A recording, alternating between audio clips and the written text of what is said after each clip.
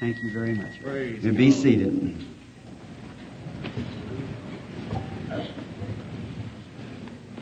So glad to be here at the church again tonight. The church is not exactly a church building, but a church is where the people have gathered at. Yes. And we are trusting to the Lord God that He'll give us of His great manifold blessings tonight. And so I was thinking yesterday on having 10 days of service, and I see they begin to bring the sick back out again.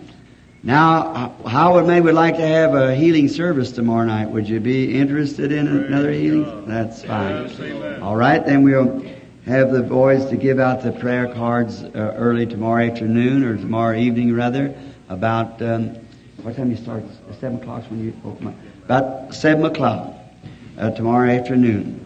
And then see how many of the people can get out now for the prayer service for the sick, and we'll do everything we can to pray for every person that we know how to pray for, or can pray for. And now, last evening we were speaking on discipline in the church. And I think if we could just get the church in a real spiritual attitude, then there will be a revival really, and it'll be so much better for our prayers for the sick. As long as our conditions are slumping, then we just don't seem to pick it up like we should. But when everybody is just prayed up and keyed high and had great expectations, I've walked to the platform many times, be 5,000 and 6,000, 7,000 people, and not be one feeble person left as soon as you walked out on the platform. Everyone get up out of wheelchairs and cots and stretchers and everything, walk right away. Because you're under such expectations. Now that was in the days of the early beginning of the ministry, before there was anyone else on the field, and it kind of been let down for a while. And so then it was new, and the people were just expecting anything. Now, if you'd have the same expectations, you get the same results. The same, because it's God that heals the sick. See, a man could not heal the sick, because it doesn't lay within a man's power to heal sick people. It doesn't lay within a doctor's power to heal sick people. A doctor does not heal the sick. He only gives aid to the sick. God heals all the sickness. A doctor can set your arm if you broke it, or sew up a place if you've cut it, or move a tooth if it's bad, or appendix out, but he cannot heal the place it come out of. Healing is multiplication of cells that grows and mends, and its life does that, and God is life. And so that's how healing is done.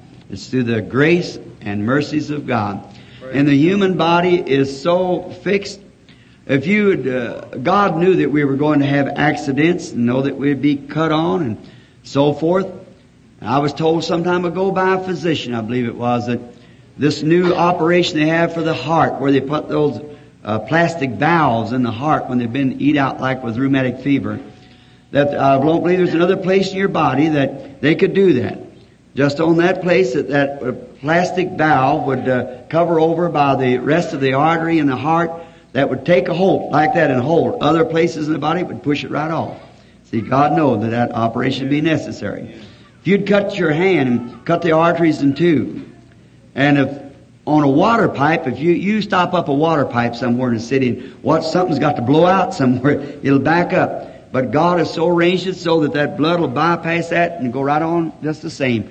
If it wasn't, it'd back to your heart and it'd kill you just in a second. If you ever just cut the least vein, it would kill you just in a second. But God knew that we was going to hurt ourselves and so forth, so He prepared our body for that purpose. So now we want to know that it's all the goodness of God. And as our gracious brother Oral Roberts has well placed it, God is a good God. He certainly is.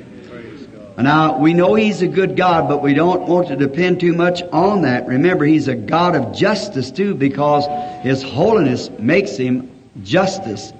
And His laws must be met, His requirements. And so then if He is a good God, He has to be good. Many times we get mixed up on what goodness is. We get mixed up on what sympathy is, compassion. Watch this just a moment for compassion.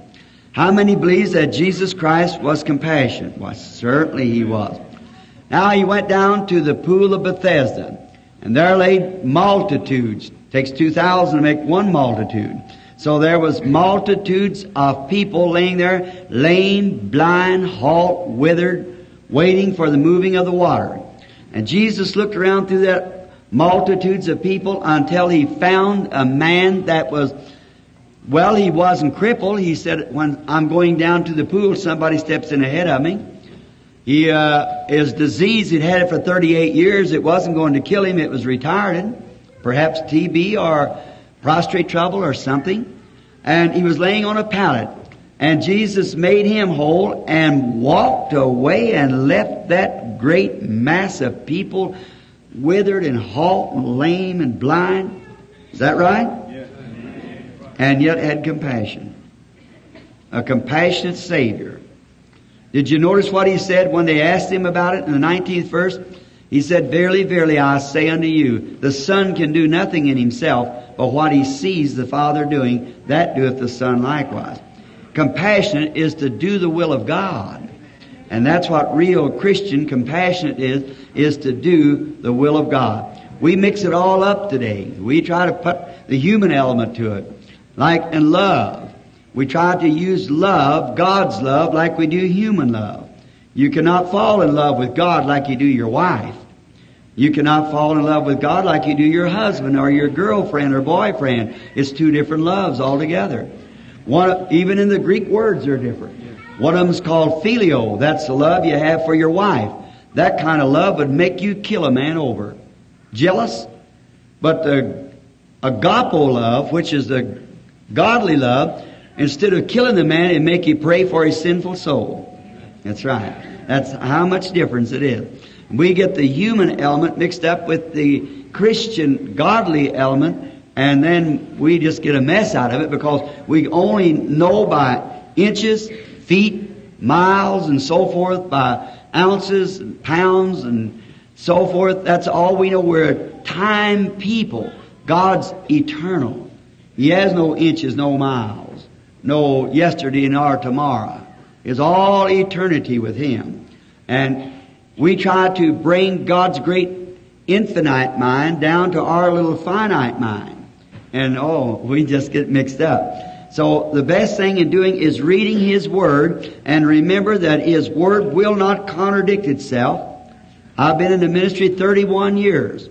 And I've offered any kind of a year's wages for anyone that can show me a Scripture that contradicts the other and that cannot be straightened by the Word of God. That's right. When people tell you the Word contradicts itself, you tell them they don't know what they're speaking of. God wrote it in riddles and parables so that He could hide it from the eyes of the wise and prudent and reveal it to babes such as would learn. Jesus thanked the Father for doing that. Is that right? Because you don't know it like reading a newspaper. It's a spiritual revelation. And it's revealed to them who are interested in learning it. Now, you'll never learn it by school. You'll never learn it by theology. It's got to be known by revelation. Because the entire Bible and the whole plan of salvation is everything in the Bible, and salvation is based upon a revelation of Jesus Christ. Did you know that? Amen. When they came off the mount, He said, Who does man say I, the Son of Man, am? Some of them said, You're Elijah, Moses, and the prophets, and so forth. He said, But who say you that I am? And Peter said, Thou art the Christ, the Son of the living God. He said, Blessed art thou, Simon, son of Jonas, for flesh and blood has not revealed this to you, but my Father which is in heaven has revealed this to you. And upon this rock I'll build my church, and the gates of hell cannot prevail against it. Now the Roman Catholic Church says that he was speaking of Peter, means little rock. If that's so, he backslid right immediately after that. So you see what kind of a church should be. So then the Protestant church said he built it up on himself. Now if you'll notice the word, it was not upon himself the rock. No, it was upon the spiritual revelation of Himself that was given to Peter. The same thing that took place in Eden. How did Abel know that it was a lamb instead of fruit of the field? Yes. Spiritual revelation. Yes. See, it's always been spiritual revelation. Upon this rock I'll build my church, and the gates of hell cannot prevail against it. Oh, let me say this tonight, Christian. There's where so many people are failing to see the message of God. There's where so many people are failing to see the truths. The Bible becomes a riddle to them. Someone told me not long ago, a great man, I said John must have eaten some, I believe, red pepper or something, and had a nightmare on the Isle of Patmos. I said, shame on you. That's sacrilegious to say such a thing as that against the Word of God. I said, it's every bit the true, unadulterated plan of God. Amen. But it's just putting yourself to the Spirit of God and let Him reveal it to you. He will reveal it to babe, such as will learn. When we get to a place that we confess that we know nothing, and just let His Spirit work His will through us, then He'll teach us. But when we know so much that He can't teach us, then we can get nowhere. And I say today, if there ever was a time that this nation ought to be called to prayer, nation over, not just for 1 hour, no, not for a few moments silence prayer somewhere. It needs a day in and day out, week in and week out, prayer meeting all over the nation until God answers. And we close up every bootleg joint, take away every tobacco company, deal away with all the sin there is, make women put on clothes again and make men act like gentlemen, and get back to the church and old-fashioned prayer meetings like we used to have. That's the only way we'll ever go to have peace. And I know they won't do it. See, because the Bible says they won't do it, and they won't do it. We just have to face the end time. And to you, the church tonight, make yourself ready, for you don't know what minute or hour He may appear. Let us bow our heads now just before we open up the gracious Word of our Lord to read. Truly, our Heavenly Father, You know every word and every thought is recorded. And we see today, and our hearts are zealous of the great church of the living God as we see the hour approaching of the coming of the Lord. And know that You have predicted that the church would be lukewarm. You'd spew it from your mouth because it was neither hot nor cold. Oh God, that's why the true servant of God, his heart cries out for a revival. We think of the great man crossing the nation today, putting their whole life into it, all that they have, trying to call to the church to get back. And that's the warning of God. And Father, I pray tonight that in the name of the Lord Jesus, that You'll send a revival here at Klamath Falls and throughout this country. That'll be a soul-saving revival. That'll be a church-stirring revival. That all the saints of the living God will start praying and fasting. For it is written, if the people that are called by My name shall assemble themselves together and pray, then I'll hear from heaven. Grant it, Lord, tonight that slumpy, cold, indifferent feeling that people are getting in the church just knowing that they're coming to church and that they belong there. God, break up that old selfish feeling, Lord, and satisfied falsely. We pray that You'll give them the satisfying potion of a rebaptizing of the Holy Spirit and fill their hearts and soul with fire. May there be great healing campaigns and revivals all across the country. May the sick be healed. We look here tonight upon the people that are laying here on stretchers and cots, and those are back in the audience with heart trouble, cancer. Lord, trying to accumulate faith somewhere to be healed. Let them know that You are the healer of all of our afflictions. Come unto Me, all you labor and are heavy laden. I'll give you rest. Grant it, Lord, tonight. And may the people tonight feel the unction of the Holy Spirit. May it take a hold of every heart. May it be so Clear to us tonight that there will not be one sinner in our midst or one backslider. May there not be a sick person left or a feeble person at the end of this service. Grant it, Father. Amen. Bless Thy word. And as we speak to the discipline of the church, Lord, we pray that You'll anoint the words and may it be found good in Thy sight. For we asked it in Jesus' name and for His sake. Amen.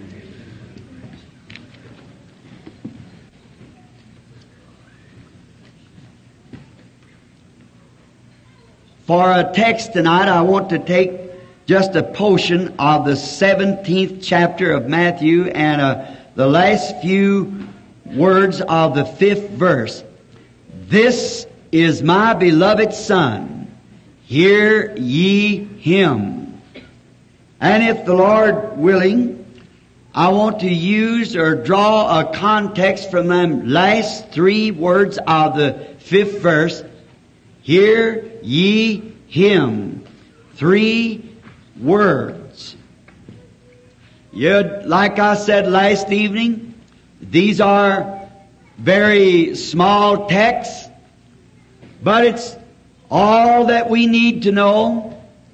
It's the value. If we'll just do as this little text bids us to do, there will not be one disappointed person in this building tonight. Just hear ye Him. Whatever He says, do you do it. And then, if you're sick, hear ye Him. If you're sinful, hear ye Him. If you need something, hear ye Him. He has all that you have need of in this journey. He has it for you, waiting to give it to you. The price is already paid. There's no price to pay for it. Just hear ye Him. Listen to Him, what He has to say. Thinking of small, thus that enough Scripture right there, those 3 words, would be enough to send a revival all the way around the world and save every person there is in the world. Some years ago I read a little article in a magazine that was advertising, I believe it was St. Clair gasoline or some noted brand of gasoline. And they said that 1 gallon of St. Clair gasoline in a certain type of a machine, if it could be built sturdy enough, would lift the Sphinx 10 inches off of the ground. And I thought, oh, how the St. Clair company likes to brag on the power of their gasoline. And what a little bit can do a whole lot. But I thought tonight that 1 drop of the blood of Jesus Christ can lift every sinner that there is out of the miry clay and set every hospital free from sickness, close up every jail and penitentiary, deliver every insane institution of its diseased people and afflicted, make joy all over the world with 1 drop of the blood of the Lord Jesus Christ. And then coming to a meeting and choosing a little text like this. Remember, I do that with all that's in my heart by prayer, trying to find just what I would think the Holy Spirit would lead to teach or to talk about. I've often said if I could only hold 1 drop of the literal blood of our Lord Jesus in a charger, how I would hold it in my hands and press it to my heart and cry out, oh Father, I now hold the blood of the Lord Jesus against my heart. What a thrill and a joy and a blessing it would be for me to hold in a little glass or something 1 drop of the blood of the Lord Jesus. Yes, amen. But you know, in His sight, I've got a greater than that tonight. I've got against my heart tonight you people, which is the purchase of His blood. He thought more of you than He did of His own blood, because He gave it that He might sanctify you and bring you into His presence. Oh, it's the small things. It's not the big things that we do. It's the little things that we leave undone. I was speaking last evening about the little postage stamp. And I was telling about the King George, the late King George of England, as he come through British Columbia and was in Vancouver. All the schools turned out to see the King. And the Canadian people wanting to be loyal to their King. They give all the little children a little British flag to stand on the street. And when His Majesty the King went by, they'd wave these little flags to show that they were behind him and they were his subjects. And the teachers turned all the little fellows out. And after the King passed by, all the little children in a certain school returned but one little tiny tot of a girl. And the teacher was very much upset, so she called all the older children and she said, "What became of little Martha?" And they couldn't find her. They said, "Well, she was in the group of us, but they couldn't find her." And the teacher hysterically ran into the street and began looking for this certain little girl that did not return. And after everybody was gone, the streets was cleared, following the King, singing "God Save the King." And they found this little girl standing behind a telegraph pole with her little head leaned up against her hands, just crying her little heart out. And the teacher picked her up and she said, "Martha, honey, why are you weeping?" Said, "Did you not get to wave your flag at the King?" She said, "Yes, teacher, I got to wave my flag." She said, "Well then, did you not get to see the King?" She said, "Yes, teacher, I got to see the King." She said, "Then why are you weeping so, honey?" And she said, "You know, teacher, I saw the King, but I was so little He didn't see me." That's not so with our King Jesus. I don't care how little you are, how little you do. You cannot do the smallest thing without Him knowing all about it. He knows every little heartache, every little pain that you bear, every little disappointment you have, no matter how little it is. He still knows all about it. You know, our Lord, He meets in realms of man. Sometimes He meets with great groups of men. Sometimes He meets with few.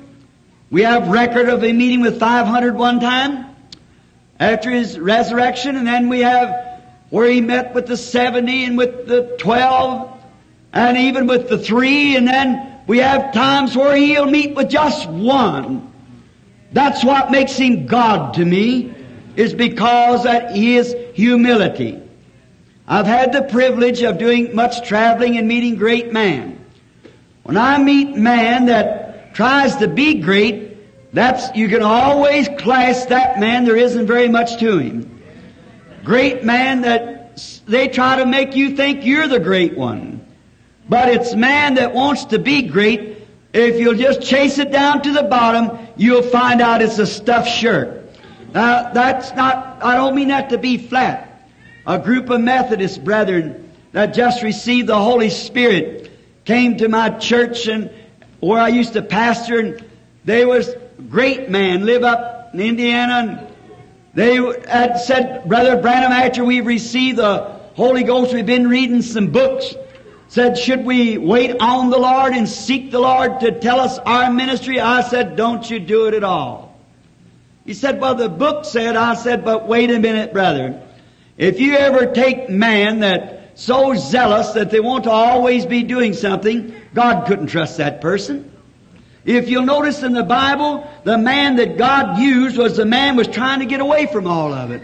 That's the one that God used. Take, for instance, Paul, Moses, and so forth, trying to run from the very cause.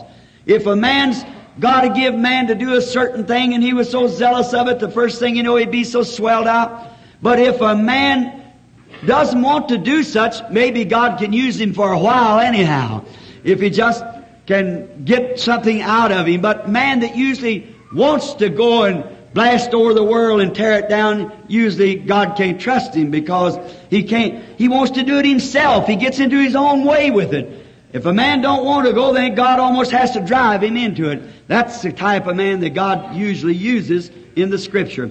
I said, you just live for him and love him with all your heart, and he'll place you in the place that he desires for you to be. That's right. We try to take one another's places. We can't do that. We must always abide in our calling where God has called us to. Now, we would like to say that on this Scripture reading tonight on the 17th chapter, when you go home, I wish you to read that chapter through. Now, we find that Jesus was fixing to do something great. On a great occasion was fixing to happen. And when God gets ready to do things great, the first thing God usually does is make it known in the heavens above first. He always declares His works in the heaven before He does on the earth. Like at the birth of the Lord Jesus. Who was the first ones come? What declared it first? A star began to sweep across the skies. The Magi's come all the way from the east to Jerusalem, from over in India. The three Magi's. When I was in India, you still see them the same way, set right on the street, what they call the wise man or the Magi's, stargazers, some of them call them. But God always declares things in the heaven before He does on the earth. And this was a special occasion. Peter, later on in life, referred to it as the Holy Mount. Now, I don't believe that the apostle meant that the mountain was holy, because it was just a mountain. Battles have been fought there and everything. It wasn't a holy mountain, but it was a holy God on the mountain, not the holy mountain. We hear so much today about the holy church or the holy people. There is no holy church or holy people. It's the Holy Ghost in the people that makes the holiness. It is not the holy church or the holy people. It's the Holy Ghost in the church. Now, on this occasion, God chose three to give witness. He took aside Peter, James, and John. And if you notice, always when He went to do something great, He'd taken those three. Wonder why? Peter, James, John. Hope, faith, and charity. The three greatest of the gifts of God. Hope, faith, and charity. John, of course, being love with charity, and James is hope, and Peter was faith. And He'd taken hope, faith, and charity to find out or to place in them what He was going to do. Now, we find out that when He went up to this place which later was called the Holy Mountain or the holy place where God was, we find that up there when they got on the mountain, God had three out of heaven to bear record. Up on the mountain was Moses and Elijah and Jesus.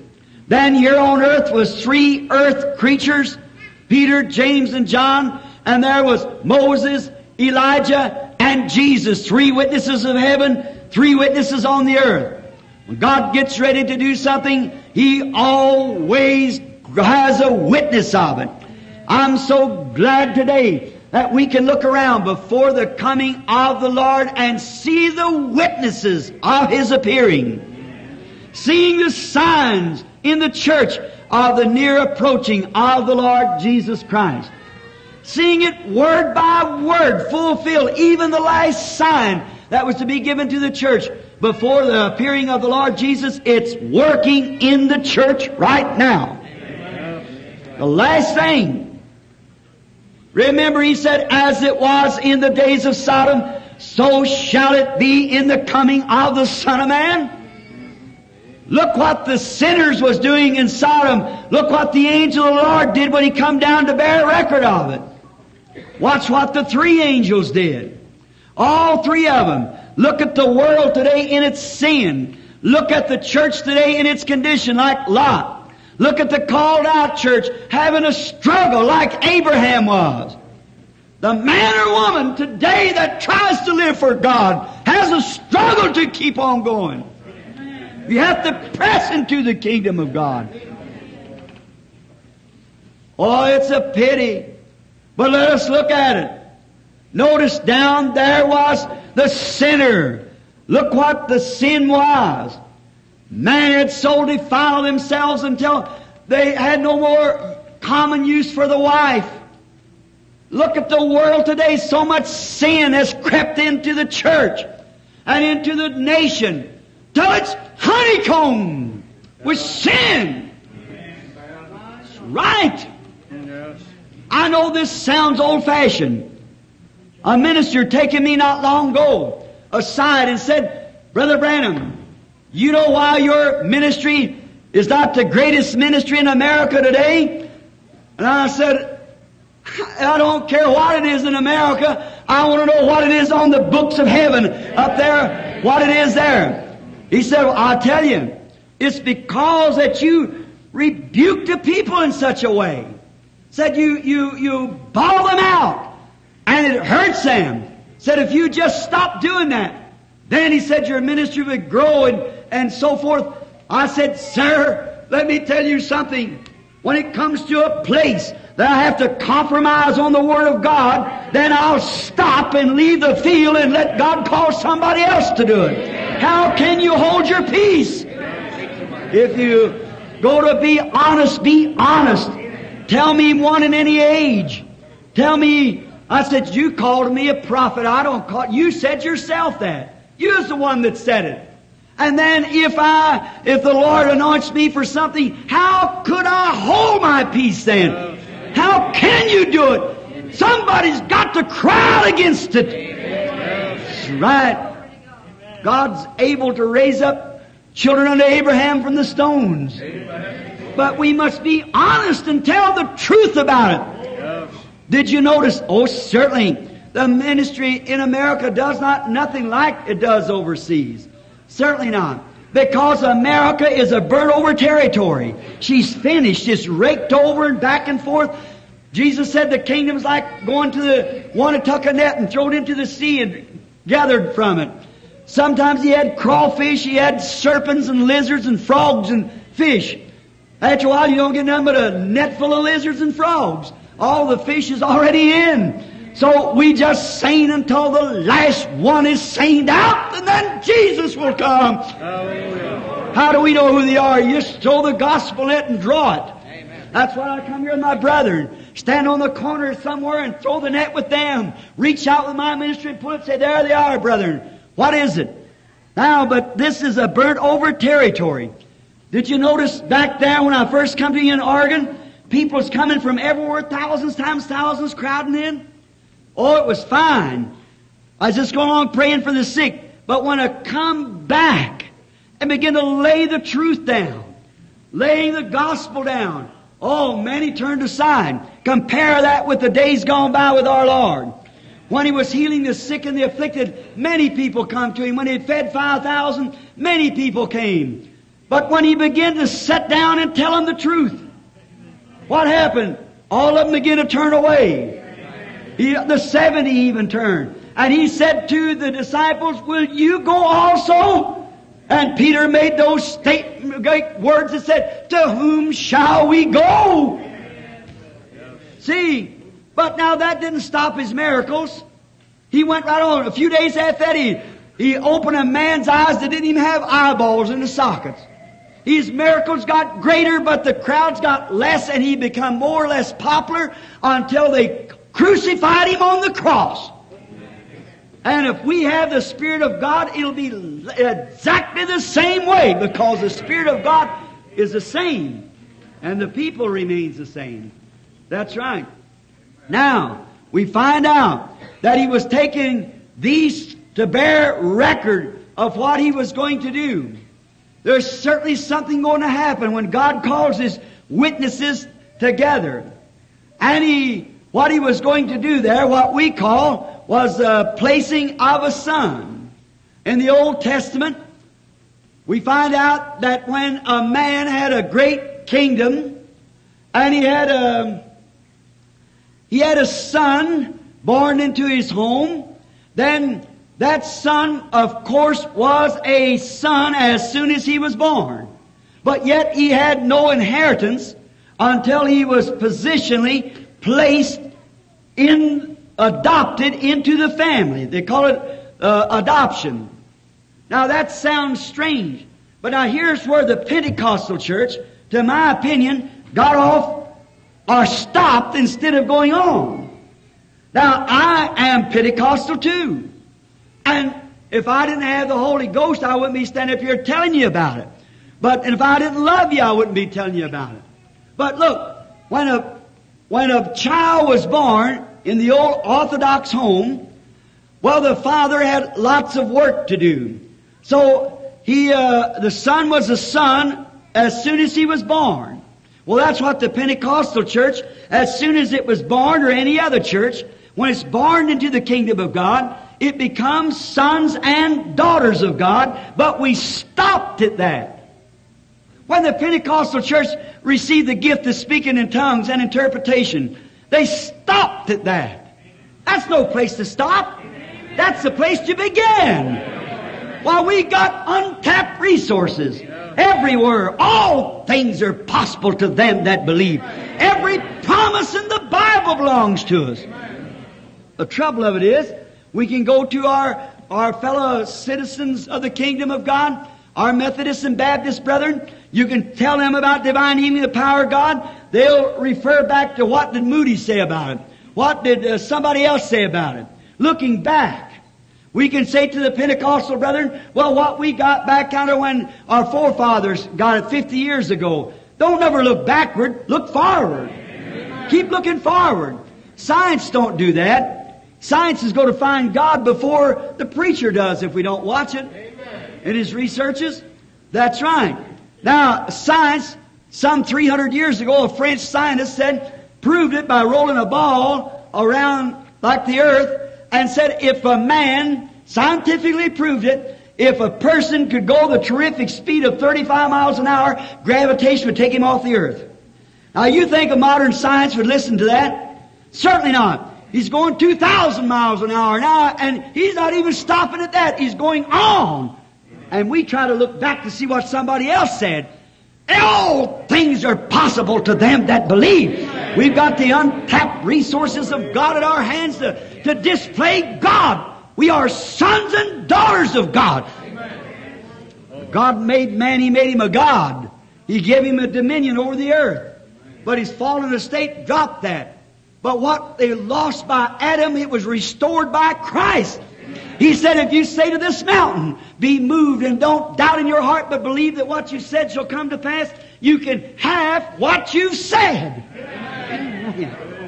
All things whatsoever you desire, when you pray, believe you receive it, and you shall have it. Amen. He restored us all that was lost in Adam. But today, we just think going to church, putting our name on the book, being immersed, or sprinkled, or whatever it is, shake hands with the congregation, with the pastor, that settles it. And then we come up to Pentecost. We receive the Holy Ghost, it fell upon us, and we begin shouting and praising God, and the power of God came down, and we spoke in tongues, heard Him interpret it, and make great quotations and so forth, and prophecies. That sound fine, but we just stop. That's just the beginning. Just keep moving on. Just keep going on and on and on. God is depending on us. When this son was born in the home, positionally it was a son of the father. But now what did that father do? He didn't have time to be with that one son. His business was great. So he hired a tutor, or a razor teacher, and he searched the lands until he found the right kind of a man, because that was his child. And he wanted that child brought up right. Because that child would inherit everything that he had someday. But he looked out all over everywhere until he could find the right type of a man. Not one of these men trying to get a feather in his hat, tell a lie, or, oh, your child's doing all right when he wasn't. And he'd have to report the progress of that child. Now, that was placing a son. The ministers here understand and know what I'm speaking of. The placing of a son. Paul and the Galatians and so forth. The placing of a son, the Old Testament. I think King James had that idea, the translators, when he said, in my Father's house, as many mentioned. A house was a domain. And in the Father's house, like in the Old Testament, in the Father's house, he had many servants. And he went to these servants, didn't have time to teach his son, so he got someone else to teach it for him, a right man. And that's what God was showing us here on what we call Mount Transfiguration. What he was doing himself. God never asked a man to do anything that he wouldn't do himself. Remember that. God would not ask you to do nothing unless he did it himself. So notice, now when this son began to come to school age, this tutor would go with this son and stay with him and bring message to the father how the son was progressing. If the son was a dilatory, not about the father's business, then how that tutor must be ashamed to walk up in the face of the father and say, sir, I'm sorry to say, but your son is not doing too well. He just won't learn. He doesn't care. Well then, God, when He left the earth here, His church, He selected a tutor for His church. He got a raiser, someone who would be honest, who would bear the truth, the right kind of a raiser. It wasn't some archbishop or pope or general overseer. He sent the Holy Ghost to be the overseer and the tutor of the church. But we adopted bishops and everything else to be tutors of the church. It isn't God's program. The Holy Spirit is our teacher. The Holy Spirit is a tutor of the church. We've adopted every kind of an idea. All kinds of schools and theologies and everything when the Holy Ghost ought to be leading us. Now, that's the reason why the church is in the condition it's tonight. It's being man-led and not spirit-led. Sons and daughters of God are led by the Spirit of God. The Spirit of God is to lead the church. Now, man might say anything, but the Holy Spirit will tell the truth on you. Now, tonight, how do you think that the Holy Spirit must feel when it has to come up before the Father and say, Father, oh, your church. You know what? Your church, half of them don't even come to church on Sunday. No. On Wednesday night, they stay home to see We Love Susie, or what that is on television, you know. They love the things of the world more than they love the praises and power of God. That's right. I haven't got nothing against television. There's nice things on there. But when a Christian will stay home from church to see some silly play like that, there's something happened in that person's life. Amen. The Holy Spirit's went out somewhere. Amen. You're not about the Father's business. Amen. What do you think He does when He comes up before the Father and has to say that His daughters, His children, His lovely daughters is wearing these immoral clothes, what they call shorts? His daughters. I said that not long ago, and a woman said to me, she said, listen, wait, Brother Branham. She met me in the back of the building. She said, listen, Brother Branham, I don't wear shorts. Well, I said, that's very good. She said, I do wear slacks. I said, that's worse. That's right. The Bible said it's an abomination for a woman to put on a garment that pertains to a man. God don't change. He made a man to look like a man and a woman to look like a woman. But today men are so sissified, they don't know how to dress. That's right. And women, God's daughters, smoking cigarettes. The greatest sabotage that the world ever had. I'm not afraid of Russia whooping America. America's whooping herself. It ain't the robin that pecks on the apple that hurts it. It's the worm at the core that kills the apple. That's what's the matter with the churches and the nation today. It's sin at the core. Away from God. Some lady said to me, she said, Brother Branham, they don't make any more clothes. We have to wear them kind of clothes. Sister, they still make goods and they make sewing machines. There's no excuse for it at all. What's the matter? It's an unclean spirit got on them. It used to be wrong for our Pentecostal women to cut their hair. Now you hit something, didn't you? What happened? Some of you said they had headaches. A lot of headache. You know, the Bible said if a woman cuts her hair, she dishonors her husband. A dishonorable woman is not right to live with her. I don't mean you're mean. But I mean that the devil in some sissified pulpits that ought to be out there as a hog caller instead of a preacher ought to get out and tell the truth about it so you'll know what's the truth. Is that right? I used to have an old Methodist friend that used to sing a song, we let down the bars, we let down the bars, we compromise with sin. We let down the bars, the sheep got out, but how did the goats get in? What's the trouble? They let down the bars. The old-fashioned standard of the Holy Ghost that leads the church and guides it into all truth.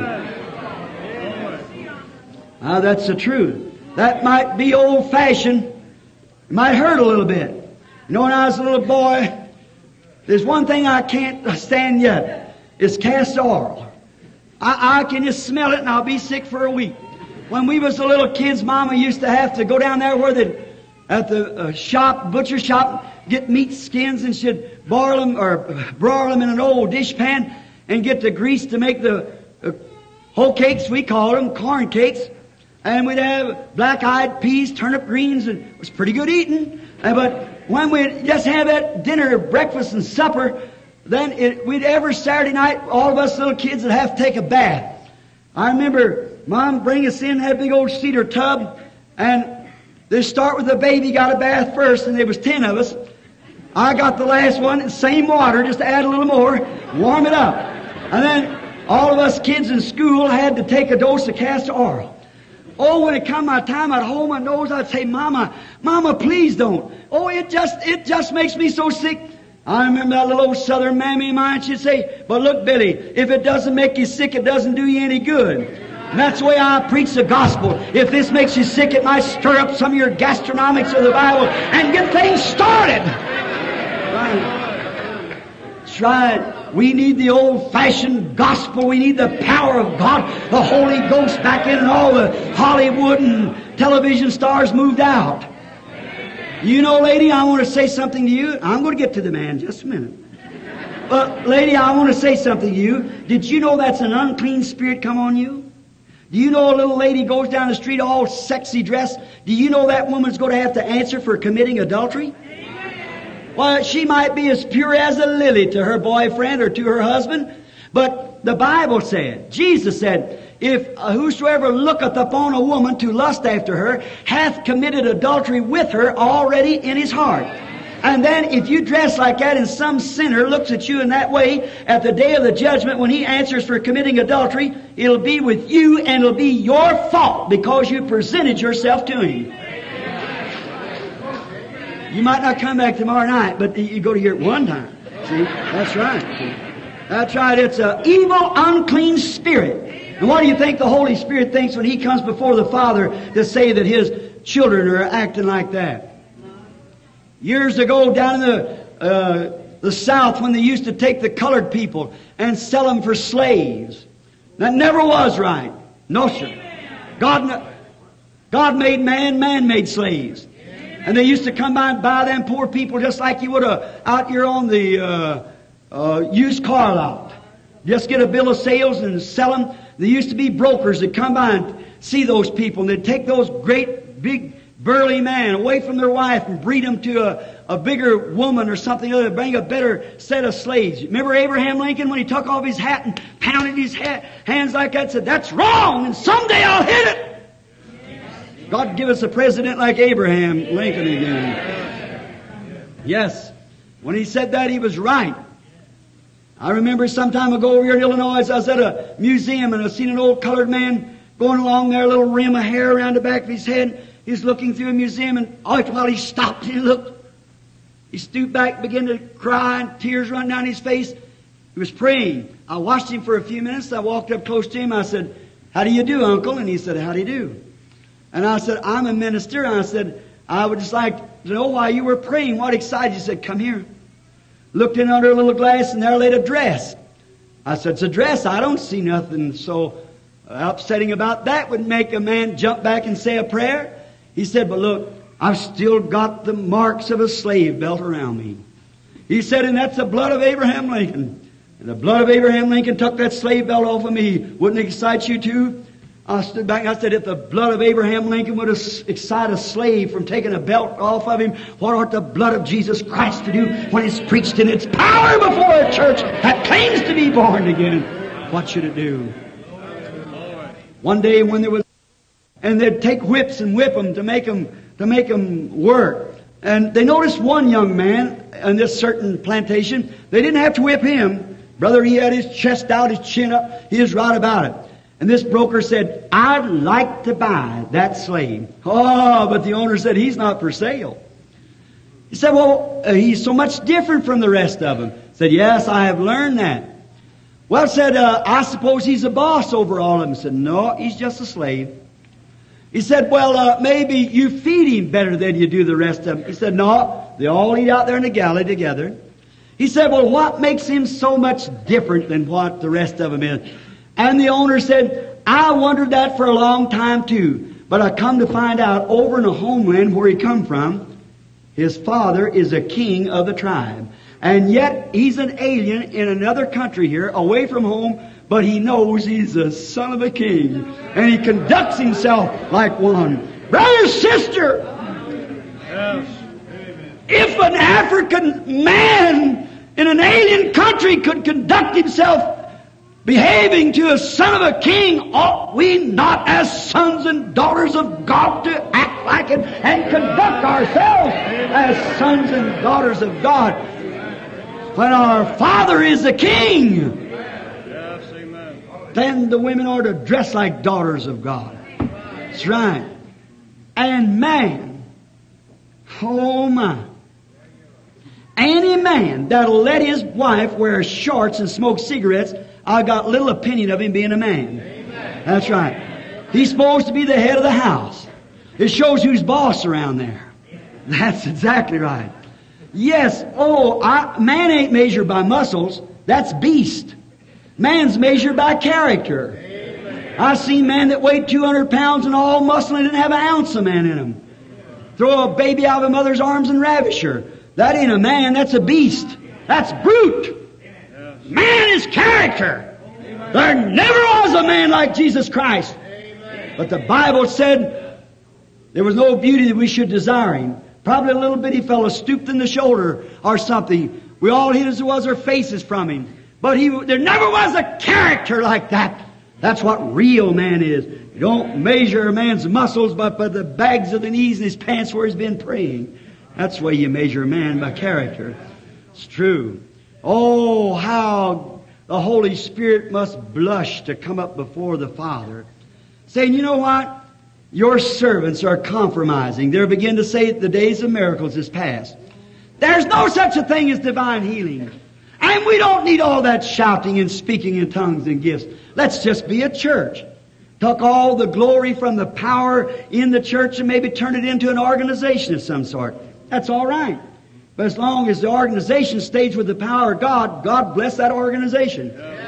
That's the reason I'm Pentecostal today, because I think it's got more power of God in it than any organization I ever seen.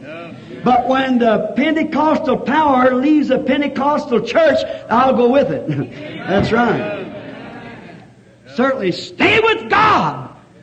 When the Israelites they followed the pillar of fire. Every time it stopped, they camped right under it. Martin Luther was the first one to see the fire leave the Roman church, and he went out with the fire under justification. The just shall live by faith. He built his organization, put down all of his creeds, and dotted it, appeared it. This is all. We believe this as Lutherans. First thing you know, the pillar of fire began to move out. Luther couldn't move with it. Why? Because he's already got his creed set up. His church is organized. Everything's around it. John Wesley saw it. Sanctification, the second work of grace, and away he went after it. And he burnt the world down, brought justification to England, America. All the great men. One of the greatest revivals we ever had was the Wesleyan revival. Number one among the greatest we ever had. But what did they do? After they found sanctification, they built their organization under it, drawed a little pin. We Methodists believe this and this and this and this, and in their doctrine with a period. That's what we believe. The angel of the Lord moved out. Well, the Methodists couldn't go with it, and the Pentecostals saw it. The baptism of the Holy Ghost, the restoration of the gifts. Here they went, just as hard as they could go. Left the Methodists right in the shade. Pilgrim Holiness, Nazarenes, and them who wouldn't go on, went right on with it. And when the first thing you know, now, what's happened to Pentecost? It's built in a little club. But the pillar of fire will move right out. Let's follow it. Take our churches, take our brethren. Let's take Lutheran, Baptist, Methodist. Pentecost, I've said, is not an organization. Pentecost is an experience. I was a Baptist and I got the Pentecostal blessing. There's Methodist, Lutheran, and all sorts here that's getting the Holy Ghost. Catholics, Jews, infidels, anything that'll come and believe on the Lord Jesus Christ and accept Him in the fullness of His power. He's the tutor of the church. He's the one. Let the Holy Spirit live in the church and make way. That's when you'll have real meetings. Listen to your pastor. Let him not let it. See, if the devil can't keep you from seeing a real thing of God, he'll push you off the deep end with it like that. He'll make you go to a fanatic. You don't have to be fanatical. There's too much real and real genuine to have to be a fanatic. My, the whole Pentecostal skies are full of it. But listen to your pastor, a good God-sent man, a teacher, that'll send and tell you just exactly what to do because himself is anointed with the Holy Ghost. And watch him. He'll stay right smack with the Word. Exactly what the Word says, he'll stay right with it. And God will bless that Word. I don't care where it's at, He'll bless it because He promised He would do it. That's right. You stay right on the Word. And that Word is life. And every time you receive the Word, you receive life. Take it into your heart and believe it as your own possession. Every promise is yours. God gave you a checkbook when you received the Holy Ghost with Jesus' name wrote at the bottom of it for whatsoever you desire. Are you afraid to fill it out? Ask what you will in my name. God will give it to you. I like that. Oh my, stand there with just unadulterated faith. Ask and believe, and it shall come to pass. That's the way to do it. Now, when the father walk up before, or the tutor will go before the father, now remember, he'll not get some guy that'll just try to pull strings and straws. And, well, I'll tell you, he's a good fellow. He's a good payer in the church, and we can't put him off the deacon board, though he's been married 3 or 4 times. But we just can't do it because if we do, he's a main support to the church. He's a hindrance to the church. Absolutely. What we need today is a real, genuine, cleaned up, Holy Ghost-filled church, packed up with the Holy Ghost, ready, filled and unctionized by God's Holy Spirit. Yes, sir. I believe that if we fail to preach it, God will raise up the Baptists or Presbyterians or somebody to do it. He certainly will, because He's going to have a church there without spot or wrinkle. He'll do it. So, brethren, let's just shake ourselves and rise and out of the dust and shake ourselves and get in the grand old gospel way and march up the highway. That's the only thing to do is onward Christian soldiers. No time to slacker. Be easy now. Let's start going for the kingdom of God. Now we find out then, what if this boy was a fine boy? Oh, how the tutor must have enjoyed to walk up before the father and say, Father, I am so glad to tell you, you know, that boy of yours is just exactly like you are. You know, he'll read your word and he'll say, that's just exactly the truth. That's what my father said. My father can't lie. I believe it just the way he said it. Oh, how the father must say, that's my boy. See? Now that's what God wants to do to us. Now, if that boy was born, now listen, if that boy was born in the home as a son, but he did not become a right boy, would not follow his father's instructions, would not be about his father's business, that boy was always a son, but he never did have any inheritance. Did you know that? He never got any inheritance. He was just a castaway. He was always a son, and when you get the Holy Ghost, you're God's son or God's daughter. That's true enough. But if you don't obey God, walk in the light, walk in the Word, believe God, then you won't have any inheritance. Well, that's just exactly the way God does it yet. Now, notice this. Now, what if the boy was a righteous gentleman? He just loved his father. He loved to be about his father's business. He liked to see all the vineyards straightened up just right. Every man at his post of duty. And he found a man shirking. He walked over to him and put his arms around him and said, the other day, why, Father, he walked over and he seen this man was shirking on the job. So he walked over and put his hand on his shoulder and said, Sir, you are my father's servant, see? And begin, just like you would have done. Oh, Father say, you know, I really like that boy. That's my son. As we call it in America, the chip off the block, you know. He's my boy. I'm proud of him. You know what happened then when that boy become a certain age? That boy was adopted into the family. Now, what did they do? They took him out in a public place, put a special robe on him, and had a ceremony. And all the people of the cities gathered around and looked. And then they looked up on this boy, and the father had a ceremony of adoption. After, oh, don't miss this, after that son was adopted, his name on the checkbook was just as good as his daddy's. That's where God's trying to get His church. Just say to this mountain, be moved, and it'll move. Authority. Sons of God. The whole creation's groaning, waiting for the manifestations of the sons of God. Waiting to a spot to where that the sickness will be a rise, and it'll be that way. The blind will receive their sight. Deaf and dumb. We pray for them now. But then you'll command it. Didn't say, these signs shall follow them that believe, they shall pray for the sick. He said they shall cast out devils. Not I will, they will. If you say to this mountain, not if I say, if you say to this mountain, be moved. Don't doubt in your heart. What we need is adoption. Sons and daughters needs adoption. But how can the church, the Pentecostal church, and the Methodist and Baptist churches be adopted until they come to discipline? We've got to be disciplined first. God could not trust this power with the church. It's hard to tell what you would do. How could a father trust his business with a boy that might simply pollute his whole inheritance? He couldn't do it. The church has got to come to a place where it's disciplined. God's on that work right now. Discipline. Now He took that son out and He made a ceremony. And He said, this is my son. And I adopt him into my family. Whatever He says, I say it too. Now God was doing the same thing there to Jesus. He was doing just exactly what He required them to do. Jesus had pleased Him. And He took him up and took 3 earthly witnesses, Peter, James, and John, hope, faith, and charity, brought Moses and Elijah down to witness this great adoption. And what was He done? The Bible said that He was transfigured. And His raiment shined like the sun. A special robe. Amen. Hallelujah. Lord. Praise God. A special robe, a special anointing. Yes. Amen. And when they looked up, they saw Him shining in the glory of God. Glory. And a voice said, this is my beloved Son. Oh, hallelujah. Hear ye Him. Oh my.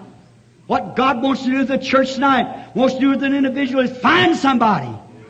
Finding the Holy Spirit is searching to find man. He can take them out to a certain place, speak to that person, anoint them, and give them something special.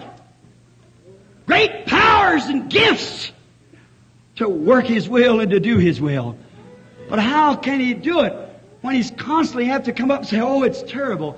They just run after this. They run after error. They won't go to church. Look what condition the church is in. So if God can't do it to the body, He'll pick out individuals and do it. God's able of the stones to rise children to Abraham. Notice, just as soon as the first supernatural thing happened, Peter was so much like the world today. As soon as the supernatural was done, the great miracle was done, well, just like in the days of Moses, there was a mixed multitude. Moses went down into Egypt. And when he went down there, what happened? He done some miracles. And when he did, the believer and unbeliever all come together because miracles excites the people. And there was a mixed multitude went with them, and that same mixed multitude polluted the camp.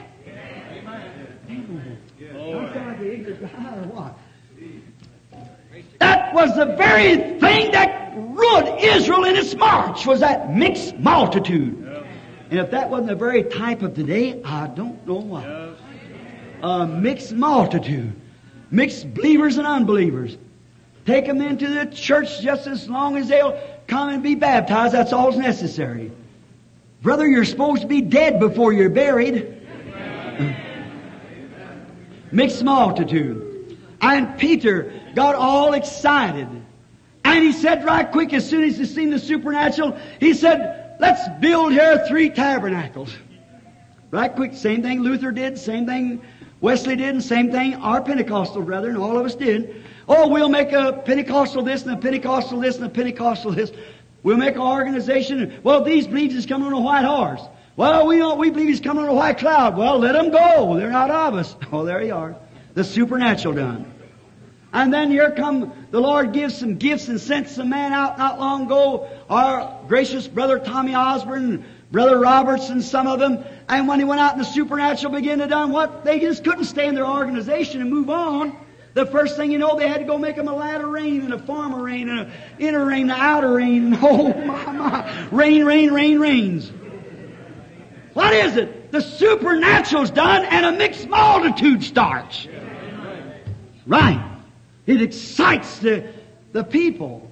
A mixed multitude goes with them. Now, listen. While Peter was yet speaking, he was still speaking when he said, "Let us build 3 tabernacles. One for Moses, and one for Elijah, and one for Jesus." And before he could even get through speaking, watch what the Scripture said. While he yet spake, the voice spoke out of heaven and said, "Forget it, otherwise this is my beloved Son. Hear ye him." Don't hear Moses. I'm glad of that. I'm so glad. Moses represented the law. The law couldn't save nobody. The law was a policeman. The law condemned and put you in a jail. It couldn't get you out.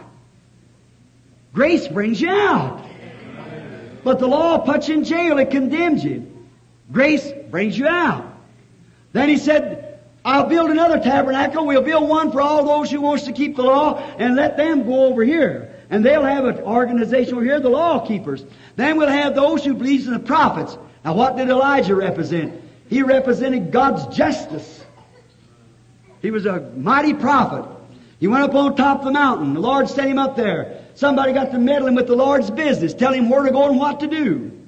And Elijah raised up and said, "If I be a man of God, let fire fall from heaven and burn them up." And the fire came down and burned up a 50. Well, they went back and told the king. He said, "Oh, that's what it was. They probably, it's a heat storm, something. They got struck with lightning. I'll send another 50. So he sent another 50, and Elijah raised up and said, "If I be a man of God, let fire fall from heaven and consume him." And another 50 went. Well, no heat storm that time, you see.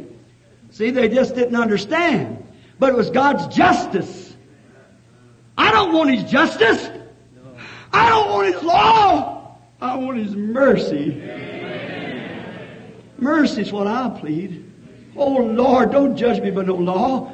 I'll be condemned. I can't stand. Don't give me justice. I ought to go to hell because I'm a sinner. But Lord, give me your mercy, your love, your grace. God said, "This is my beloved Son.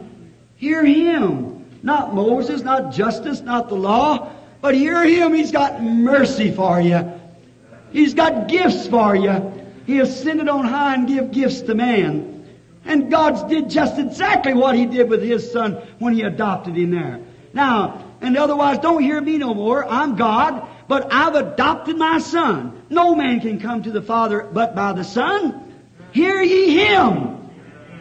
Oh my, how God wants to take His church today and adopt it. He's given it birth, now He wants to adopt it. But we just won't stand still. If it raises up amongst the Methodists, the Baptists will have nothing to do with it. If it raises up amongst one church, the other won't have nothing to do with it. It's a twist and a twirl. Why? It's a mixed multitude. It's still the same thing.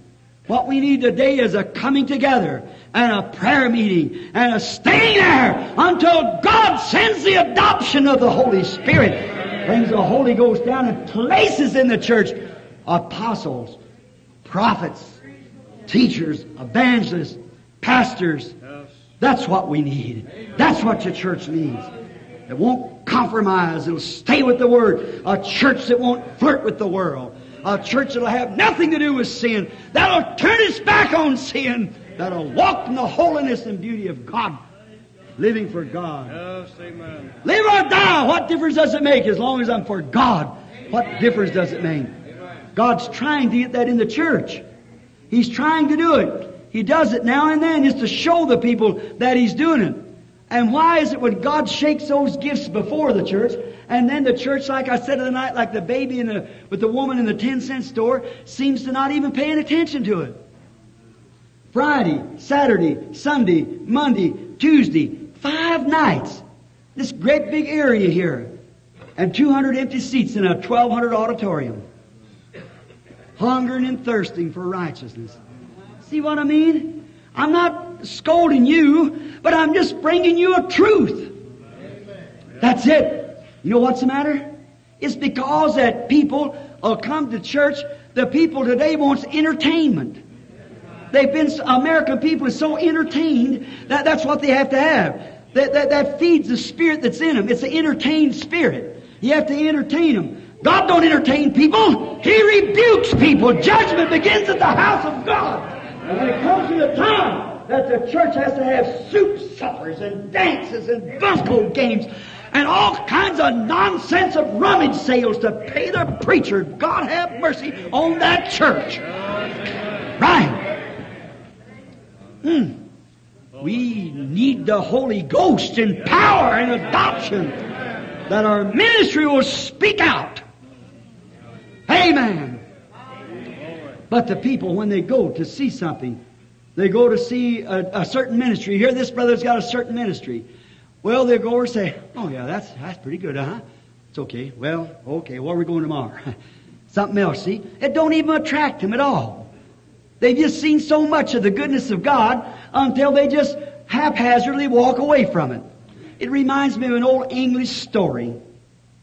Said one time there was a man who had read about the sea. How beautiful it was. How magnificent the great salty briny waves would leap and the gulls would fly over, and what a wonderful thing. He had never saw the sea. And so one day he got enough money he was going to the sea. He come down through the interior till he got to close to the seashore, and he met an old salt, and that's the sailor coming from the sea. And he said, "Where goest thou, my good man?" He said, "Oh, I have read of the sea. I'm going to the sea. I'm going to look up with my own eyes upon its beautiful, magnificent waves as they break in the big salty white brine. I'm going to smell the salt air and fill my lungs full, and hear the scream of the seagulls and so forth." Oh, how he was so elated to know that he was going to get to see the great body of water. So the old salt looked at him and said, "Well, I was born on it 50 years ago. I don't see nothing so alarming about it." See, he had saw it so much until it becomes so common to him, it wasn't pretty anymore. It wasn't nothing to it. He just stood there and rocked over the waves and paid no attention to it. Now, that's the way the church has got about God. We see the Spirit of God in a revival fall and shake people and get up out of wheelchairs, and the lame walk and the blind see, and the Spirit of God fall into the meeting, discern the very thoughts in their hearts, and Great prophetic things will go forth. It's perfect every time, just exactly. And the church say, well, that's all right. Big water chewing gum. Guess that's all right. But we're going to see Lucy tomorrow night. And we're going to see, the pastor wants to condemn us. Let him condemn us. We'll go over to this other denomination if he wants to condemn us. We'll go over and join if they rob us out of the Church of God, we'll go to the Assemblies. They run us out of Assemblies, we'll go to the Oneness. Run us out of the Oneness, we'll go to the Two-ness. And we run us out of Two-ness, we'll go to the Three-ness. And we got plenty of room, see? Yes, you got room, but brother, there's just room for Christ in you if you want to come to Him. Oh, God have mercy on the church of this day. I'll stop after night because I don't want to make you angry, but I just had to use these nights to drill this into you, to let you know that the church is in a terrible condition. It certainly is. Our zeal, we're just slothful, just sloppy like. God don't want us to be like that. He wants us, I think of this, tell me not in mournful numbers, life is just an empty dream. The soul is dead that slumbers and things are not what they seem. Life is real and life is earnest, and the grave is not its goal. For dust thou art, to dust returnest, was not spoken of the soul. I like this certain verse of that Psalm of Life. Lives of great men all remind us. Paul, Peter, James, John. Lives of great men all remind us. We can make our lives sublime. With partings leave behind us footprints on the sands of time. Footprints that perhaps another while sailing over life's solemn main, for a forlorn and shipwrecked brother, in seeing your footprints, shall take heart again. How many drunkards would see the footprints of a drunkard that was converted and living saintly and godly? How many women would take hope when they see a royal woman stand up, dress like a lady and act like a lady and go into church and her whole heart give to God? That's when you're sealed. That's when you're marked. Everybody knows you. You're the salt of the earth. But if the salt has lost its Savior, it's henceforth good for nothing to be cast out on trod on the foot of man. God, let the Pentecostal church live is my prayer. Let Him bring us into a place. I wish you'd do it right here tonight. I wish you'd take this group right here tonight and adopt us. Adopt us as His sons and daughters. We're born His sons and daughters, but let Him adopt us as sons and daughters. What a powerful meeting this would turn out to be. How God would set gifts in this church right here tonight that would, while by this time, day after tomorrow night, there's something, everybody around here knows something's going on over this schoolhouse here. It certainly would. They would know it because that the Spirit of God was living among the people. Oh, how I want to do that. Don't you want that? Everyone of you. Don't be angry with me, but just getting so rude with it. But as I've always said, my brother here says the carpenter, if you don't drive a nail down hard, it won't hold. It'll shake right loose. So I hope this don't shake loose. I hope it stays right there. Right there, and you hold right on to it with both hands. It reminds me, years ago I used to go up in Colorado in the early seasons to hunt. And I like to hunt elk and deer. And I take my vacation. One day I seen a scene up there that I've never forgotten. Been several years ago, I was up on the rim behind the Continental Divide. And there's what they call the Troublesome River. I used to ranch in there, and at the East and West Fork forms the Troublesome River, and the Hereford Association grazes the valley. You can raise a ton of hay, you can put a cow on the pasture, and each ranch is cut up with so many tons of hay, and I guess that's the same way you have it here in Oregon. You put your cow on the pasture. Now, I used to go up there at the roundup time when you take the spring cattle and drive them up, and there was a drift fence for dividing from private-owned property to government. And I would sit there, my leg across the horn of the saddle, and watch the ranger when he was standing there watching those cattle go through. Now ours was a tripod, and Mr. Grimes up there was a diamond bar, and we had 20 or 30 different ranchers that run their cattle through. Now I noticed that rancher never did pay much attention to what brand was on the cow. You know what he looked at it? He looked for the blood tag in the ear. See? The genuine Hereford, or he couldn't go on that pasture. And I think that's the way God's going to do it the day of judgment. He's not going to care whether you belong to the assemblies or to the Church of God or to whatever you belong to. He's going to look for that blood tag, brother. And if that's on there, you'll go in. If not, I don't care what brand you're wearing, you'll be turned down. That's all. So, one day way up in the mountain, the old rancher and I were very good friends, good hunter. And he took a pack horse and went over on the West Fork. And I was down on the East Fork, what we call Corral Peaks, and it hadn't snowed yet, or enough to stay on. It was early, and the snowstorms hadn't come, so the animals were up high. And I tied my horse and got a day's journey up around close to timberline. And so it come up one of those autumn, October storms, and it may be it'll rain just as hard as it can rain, and then sleet, and then snow, and then the sun come out, and then rain again. You know how it is in the fall. And it come a storm, and I was way up high, timberline, too dry to find tracks. So I got behind a tree and just kind of hunkered myself behind a tree like this, if that's an awful expression. But I was standing behind the tree and set my rifle down. The storm went past, and after the storm went past, it turned cool while the storm was going on, and it rained real hard. And after the storm came, I was standing there thinking about God. I thought, oh God, how wonderful you are. I always see God in nature. That's where you see Him. I thought, you're so wonderful, Lord. Oh, I wish you'd just come down upon me here and let me go home from here. I thought, when I die, say the Indian's prayer over me when I die. Lord God, great spirited Father, may he wander down the long game trails and meet his loved ones on that side. I thought, yes, Lord, let me go to a land like this when I leave this world. And I was just standing there. The storm let up. I was studying real hard, so I raised up, looked around, and I happened to notice that I looked out across that way towards the west, towards Oregon this way, and the crevice in the mountains getting late in the afternoon. The sun coming through there like a great big eye, like God, His eyes on the sparrow. I thought, oh God, there you are in the sunset. And then I looked, and where the rain had froze on the evergreen, they formed a rainbow coming across the valley. Way up on top of the mountain, the old gray wolf howled. The mate answered it down at the bottom. The old bull elk began to bugle. He got lost during the time of the storm like that. You talk about deep calling to the deep. Oh my. I thought, why would I ever have to leave this place? This is home to me. I wish I could stay here forever. I felt like Peter did. Let us build 3 tabernacles and just stay here. This is the place to stay. I heard God in that wolf call, calling to his mate. I thought, yes, God, that's you calling to me. I heard the elk the same way, seen the rainbow come across, and I thought rainbow means a covenant.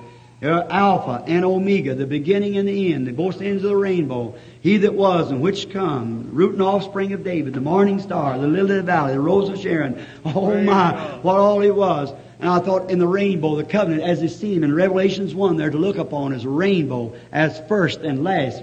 Benjamin and from the Reuben to Benjamin, first and last, and all it just the Scripture just pouring in. I thought, oh God, you're so great, you're so great. I began stomping my feet up and down, around that tree I went, just as hard as I could go, just as fast as I go, screaming, hallelujah, hallelujah, hallelujah, hallelujah, just running like that. I stopped and I said, oh God, how great you are, hallelujah, hallelujah, hallelujah. Oh, I was like the whole Salvation Army up there. I was having a good time. I wasn't paying attention to anybody else. While I was 35, 40 miles from civilization, I was shouting to the Lord. You don't believe Baptists shout? You ought to heard me. So I was around that place just as hard as I could go, shouting the praises of God. I thought, oh, how wonderful. How I would like to stay here, Lord.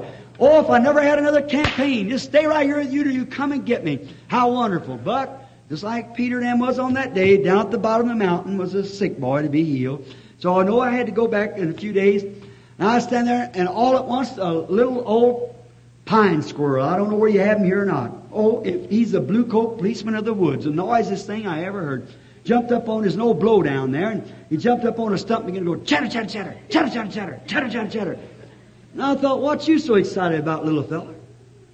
Why, you're not big enough to do anything. So what are you hollering about? I said, well, what are you carrying on about? Or did I scare you? If you didn't like that, watch this a little bit. Let me show you how I really can carry on. And around the tree I went again. I thought, how you like that? I said, oh my, our Creator's wonderful. You ought to praise Him. But I noticed He wasn't watching me. He'd cock His little head sideways, and that eye bugged out on his cheek, looking down like that. And after a while, crawling out there, the wind had forced down a big brown eagle.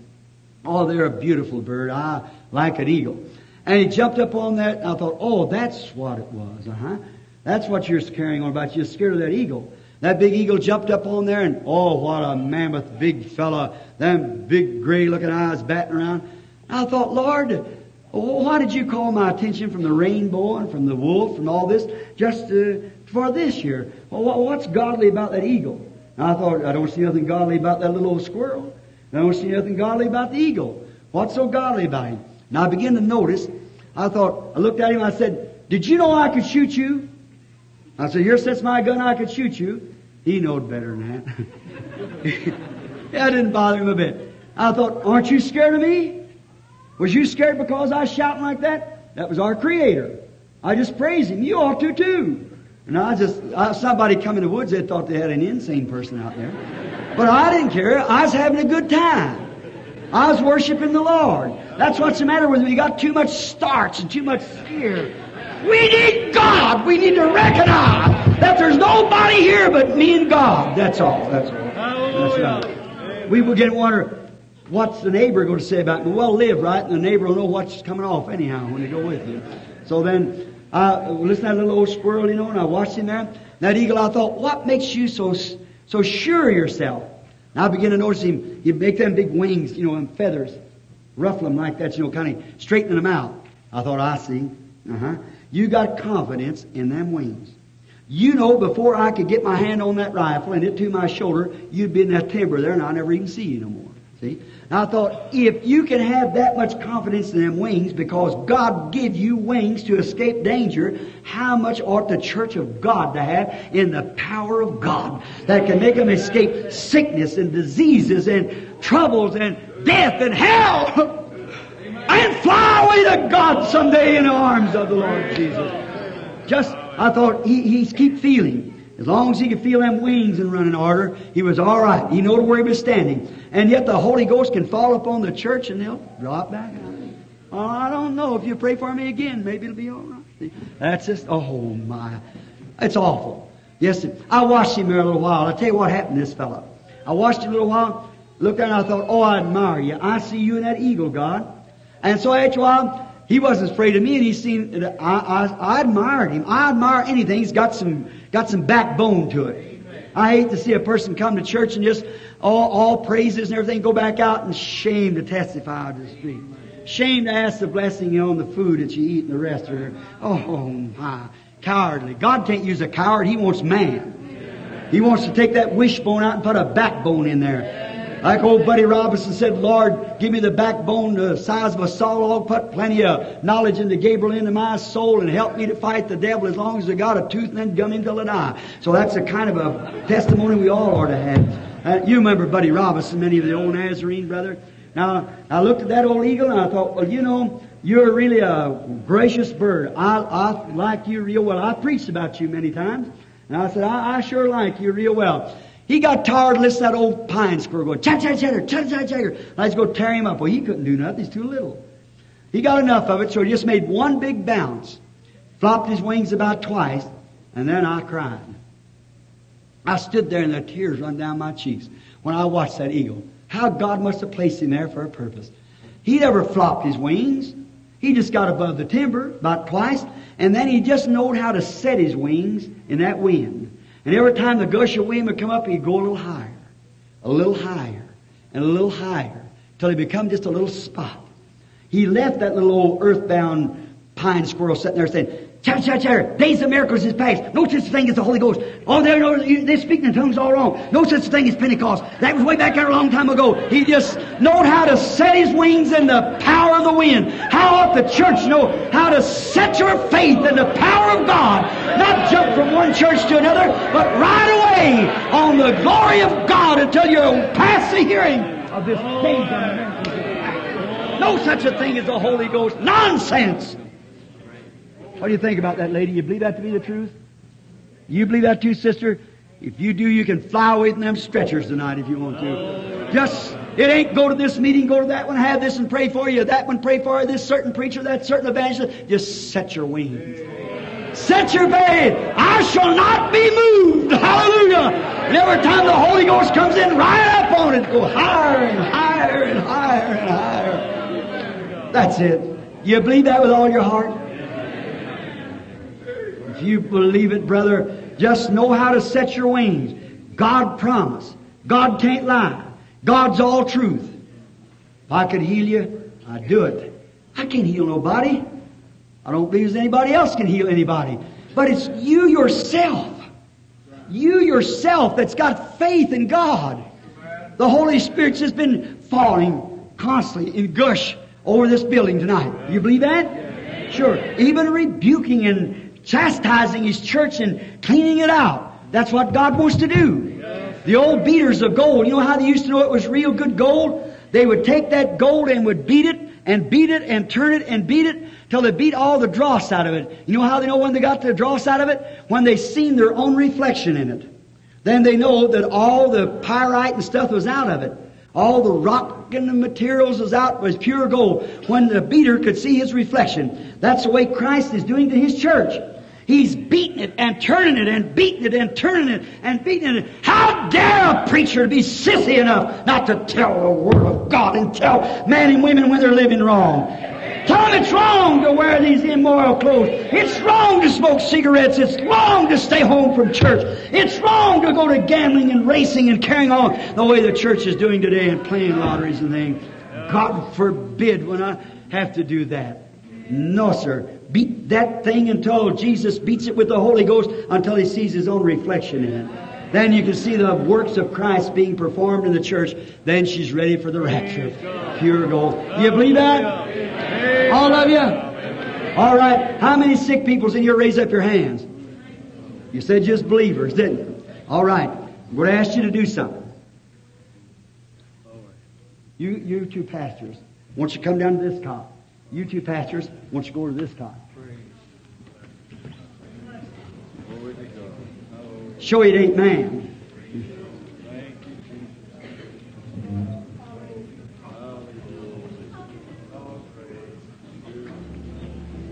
Amen.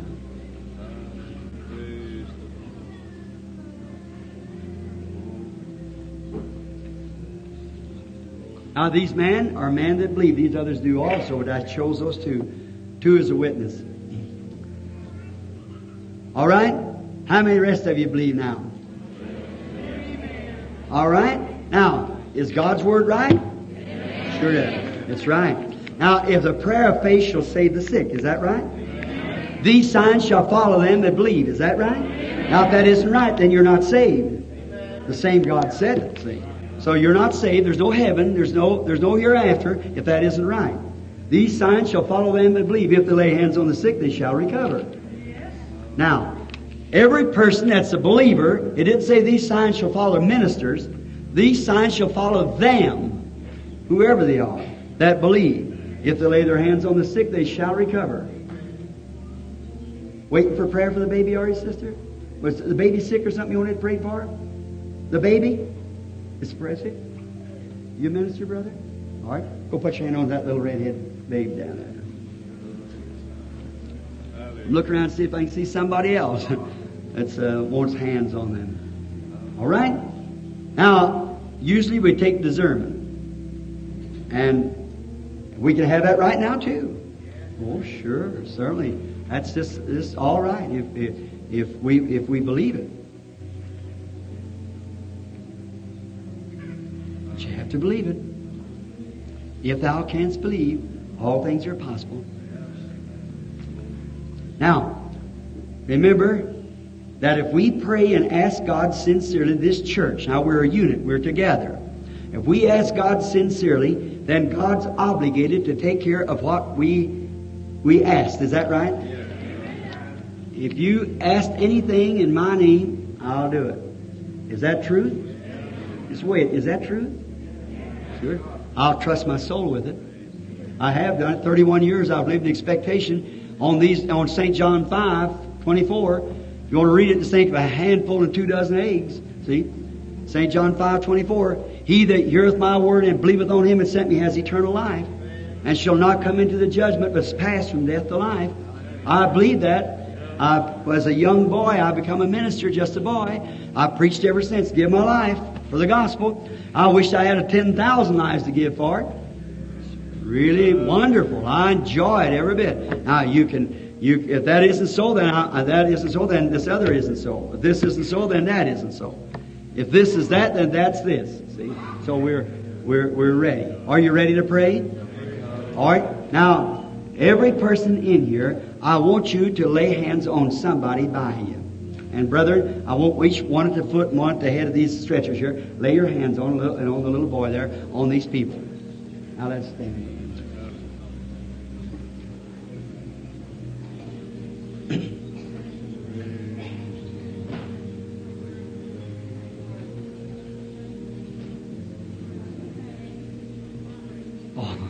I just love this kind of a moment. Just something, everybody breathless, like what's going to happen. Watch what happens. If you just turn, just let your faith go now. Just let your faith come right down and say, this sister's going to be healed. This is going to be healed. That man, this woman, this and this and that and that, they're all going to be healed.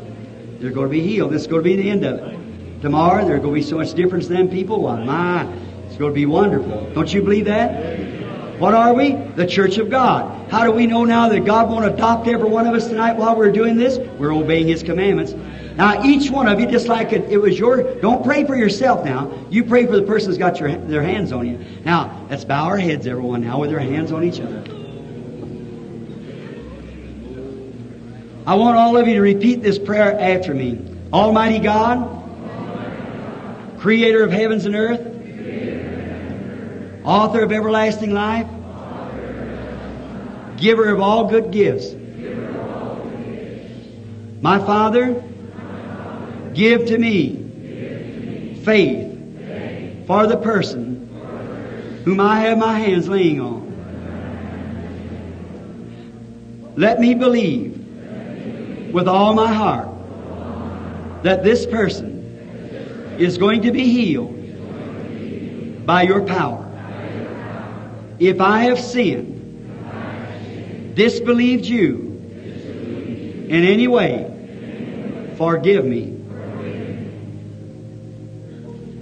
I'll give you all praise and all the glory. I promise this in Jesus' name. Amen. Now keep your heads bowed. I know what you said. Now you said that. Now that's the prayer that God puts through your lips to the person. And remember, the other person prayed the same thing for you. Now shut yourself in with God. There's nobody in here but you and God now. Just by faith, feel that virtue of God come moving down into those sick bodies. The Holy Spirit, you felt Him a few minutes ago.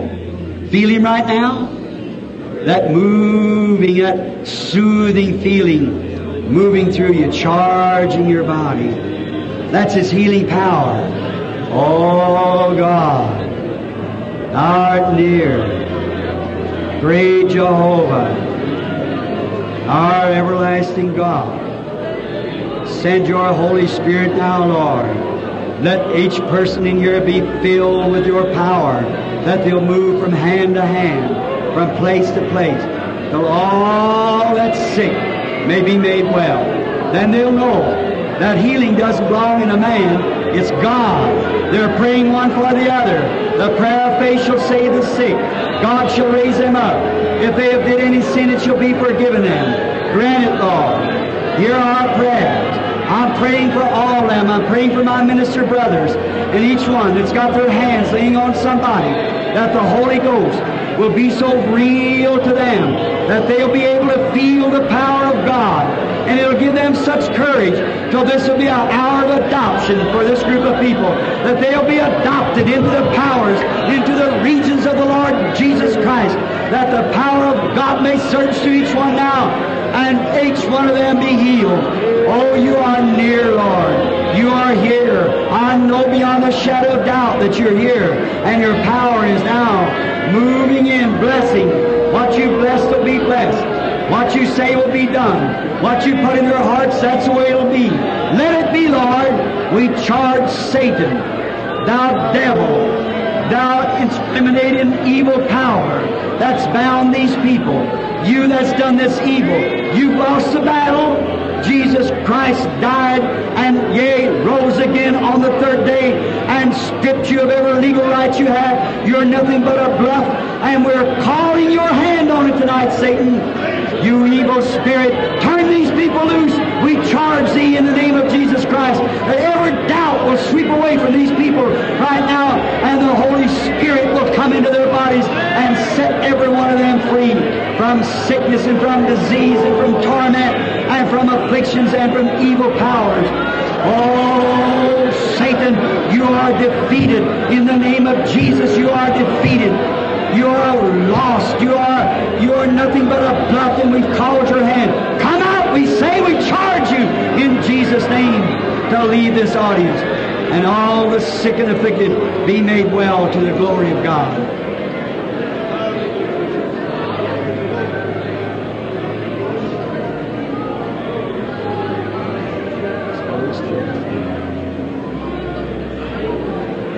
Hallelujah, hallelujah, hallelujah.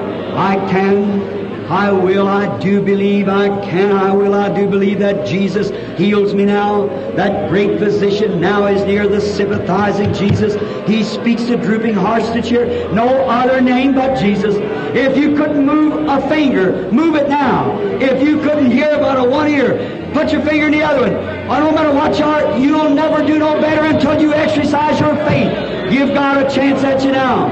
Give God a chance to do something for you.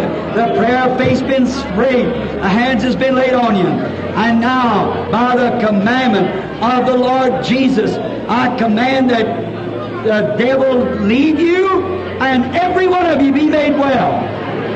Amen. You believe it? Everybody believes it. Stand to your feet and